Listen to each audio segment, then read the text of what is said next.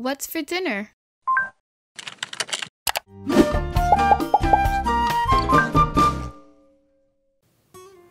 Hey everyone, I'm Chef Z and welcome back to my channel, Chef Z Cooks. Today I'm going to be showing you how to make carne guisada in a pressure cooker or in an Instapot. Honestly, whatever kind of pressure cooker you have is definitely going to work. Now, because we're going to be making carne guisada in a pressure cooker, just know that the meat is going to be beautifully tender. And my favorite part about the whole entire thing is that we're actually going to cut down on the cooking time. Just know that I do have a regular how to make carne guisada video here on my channel, and in that video I actually show you how to make it on the stove. Now today's video is going to be a little bit different because of course we're going to be making the whole entire thing from start to finish in the pressure cooker. And when it comes to the pressure cooker, do not worry if you do not have the same exact one as I have in today's video. All you want to do is try and match up the settings as closely as possible, and you're going to see that the dish is going to come out more or less very similar.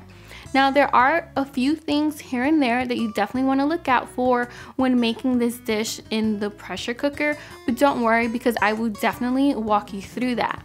And in case you're wondering what else you can make in a pressure cooker or in an Instapot, lucky for you, I actually have a couple of recipes and videos here on my channel, like how to make pollo guisado and my favorite, how to make ropa vieja in an Instapot. Now enough about those videos. Today's video is super tasty. It's gonna cut down on the time it takes to cook and the cleanup is gonna be super easy. So let's go ahead and get started. Making carne guisada in a pressure cooker is an easy and fuss-free way of making some juicy, tender meat. Now the first thing we're going to do is season the meat with some mashed garlic, but you can definitely use diced garlic instead. I'm now going to add some diced red onions, but feel free to use white onions if that's what you have on hand. I'm now going to add some diced green peppers along with some salsa china, which is soy sauce, and this is something that my grandmother used to do all the time. But if you don't have some on hand, that's totally fine. I'm now going to add some Dominican Orégano for that classic Dominican flavor, along with a tiny bit of cumin because a little bit goes a long way. Some Sazón con Achiote y Cilantro, which you can find in your local grocery store in the Hispanic aisle. I'm going to add some kosher salt, but feel free to use your favorite seasoning salt or even some adobo instead. And of course, I'm going to be adding some fresh black pepper. And to finish everything off, I'm going to go ahead and I'm going to add some fresh lime. Now when adding the lime, be sure to use the whole entire lime because this is truly going to give a nice vibrant flavor to this dish. We're now going to mix everything until it's well combined. Now just know that there are several ways of seasoning carne guisada, and if you have your favorite sofrito that you make that's absolutely delicious, feel free to use that as well. We're now going to season the meat for at least 20 minutes or even overnight, and we're going to set our pressure cooker to saute. I like to brown the meat before I tenderize it in the pressure cooker, so I'm going to set it to high, add some olive oil, and now I'm going to brown the meat. Now when browning the meat, it's really important that you do not, and I repeat, that you do not overcrowd the pot because we actually don't want the meat to sweat. Instead, we want it to brown evenly on all sides, so you want to make sure to stir it every couple of minutes just to make sure that it's browning evenly. And once the meat has finished browning, we're actually going to go ahead and we're going to take it out.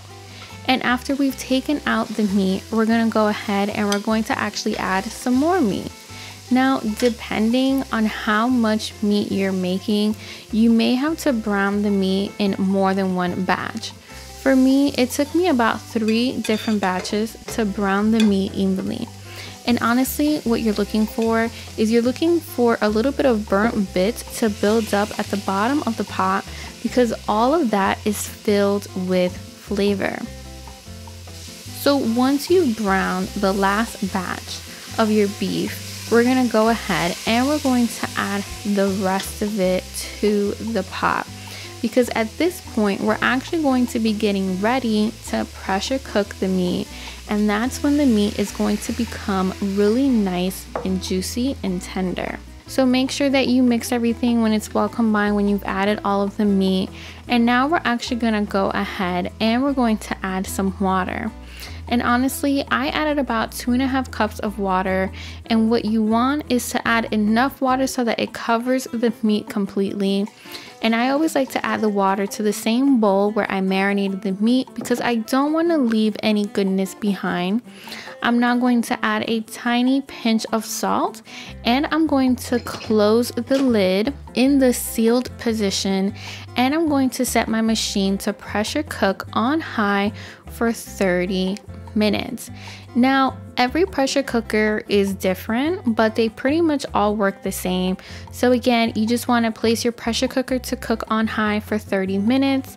And after the 30 minutes is up, you want to very carefully, and I repeat carefully, set your machine to the vent position to release all of the pressure. And you don't want to open your machine until you release that pressure because it can be rather dangerous if you do it beforehand. So once you release the pressure from the pot, we're going to very carefully remove the lid, and you want to be careful not to burn yourself on those fumes because those fumes are actually really hot. We're now going to put our machine to saute on high because we now want to thicken the sauce. Now, if you feel like you have way too much liquid in your pot, feel free to remove some, and this will definitely speed things along. We're now going to add some tomato paste, but you can definitely use tomato sauce instead, or even a combination of the two, which I like to do all of the time. And now we're going to add some freshness by adding some fresh cilantro, and I truly love the flavor that this gives this dish.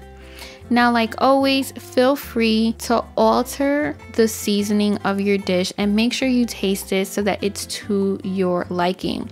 This is especially true whenever you're making anything in a pressure cooker or an Instapot. So once your sauce has thickened, we're gonna go ahead and we're going to add one of my favorite ingredients, which is olives, but it's totally optional. So if you're not crazy about olives, feel free to skip them. We're going to add some onions, and we're going to add some beautiful color by adding a variety of different bell peppers. And then we're also going to bring this dish all together by adding a tiny bit of red wine vinegar.